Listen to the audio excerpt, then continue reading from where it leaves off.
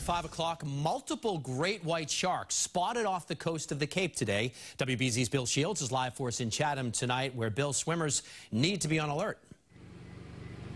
They do, David, and you know, to me it's kind of like death and taxes. You know at some point it's coming. Well, summer is coming, it's here, so are the great whites.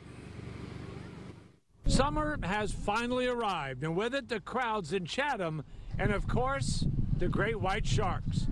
A fisherman spotted a 13-footer off of Monomoy just this morning. It's that time of year. We're bound to get reports of white sharks when we have calm days and the sun is high in the sky. Over the past several summers, the state's marine biologist, Greg Skomal, has tagged 150 great whites, in part to monitor their return.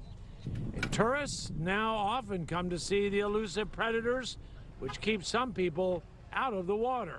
No, it doesn't surprise me. They're out there, and that's their habitat. I don't think they want us, but... They make mistakes. Right.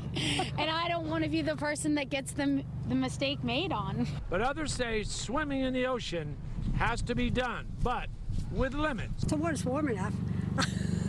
Don't swim too far. No, I wouldn't. They make me a little nervous, but I just will swim cautiously. The sharks are back. What else is new? It's the summer, isn't it?